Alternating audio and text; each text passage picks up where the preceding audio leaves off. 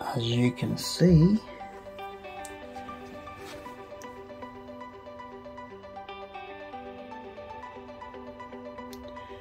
wheels for the GS750 is here.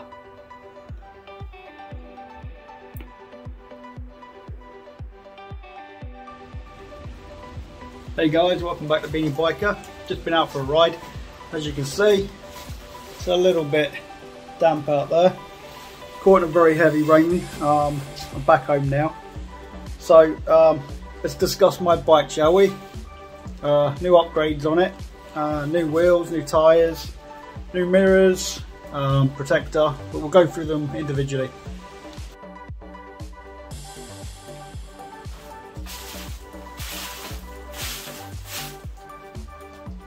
So this is my new protector, just pops off and on, nice and easy, like so.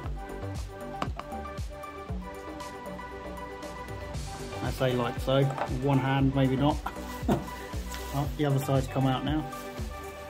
It is nice and easy when you've got two hands. So that's just to protect the lens, as we know how much they cost. You know, they're nearly £1,000 or something, so don't want to get that damaged.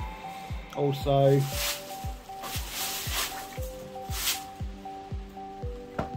that's from the 850 GSA. Just changed the screen. Got this on Amazon for about 30 quid, I believe, or probably less than that actually. Fits well. Can adjust it up so I've got a bigger screen. Protects me well in the rain. I think this is what everyone's looking for. The wheels. So these are the new wheels. Upgraded from cast wheels to spoked. As you can see, they're very nice. Don't really feel much difference between them. I know they're stronger and they're better for off-road, which is why I bought them. Okay, then we've got the crash bars from SW Motech. Okay, this bike's been dropped a few times already. Not any high speed drops or anything, but just a few little drops. So, and then the bike busters as well. They've actually protected the bike very well. I'm happy with those. So they protected the lever as well. Fell down. This got pushed up a little bit, but the lever was protected, which is what counts, you know. And let's see what else we got. The position has been moved for the GPS unit. GPS unit used to be here. I've now adjusted it, and it's up here. So I've not had any issues with the GPS unit yet. I've had the Nav6 now for a year and no glitches. Also changed the mirrors.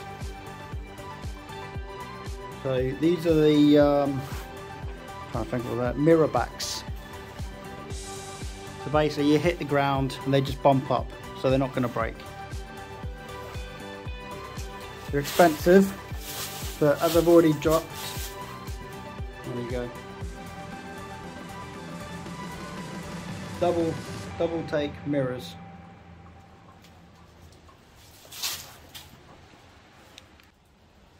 Okay, I've got the SW Motech bash plate as well. That came in handy this morning. If we have a look under there. Going off road this morning, had a few stones thrown up, could hear them pinging off the bottom. So, and that's not bad because it goes all the way. Seat cover, not going to get your bum wet when it rains, it's all going to just go underneath, falls down, but in the summer it works. I got this for £18 on Amazon. Nippy Normans, they sell them for nearly 100 quid, and the fact that my mate's got a Nippy Normans one, there is absolutely no difference between them. So you do the math, £18 or £100. And then we go on to the tank protector. This is from Motographics. It's protecting, as you can see, there's scuff marks up here. And I've been standing up and stuff and leaning on the tank. I'm not getting the scratches. Not getting the scratches on the bike itself. So I've got a couple of mounts here.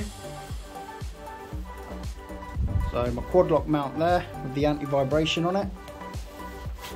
Come around this side here to have a look. There you go. So it's not going to naff up your camera on your phone when you're using it. Sometimes I switch between the phone or the sat nav, depending what I want to use. So then I've got another one here just for my camera, if I want to stick a camera on the front. As you can see, my camera's on the back at the moment, just facing behind. I've also got a camera here, and there's another camera on the front of the bike. There we go. Trying to think what else.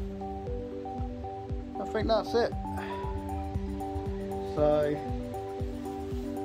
I'll zoom out anymore.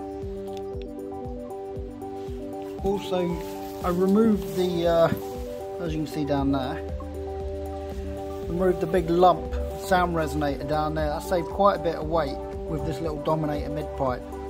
So it makes this bike sound so much better as well. I haven't even changed the end can because the sound's that good just by taking off that sound resonator. So I'm happy with that. Luggage system, I've got the Vario cases. So that's the case on the back. I've also got the side panniers, but they're not on the bike at the moment.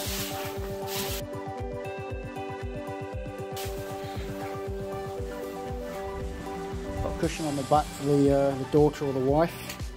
He said that's improved the bike a lot when they're sitting on it.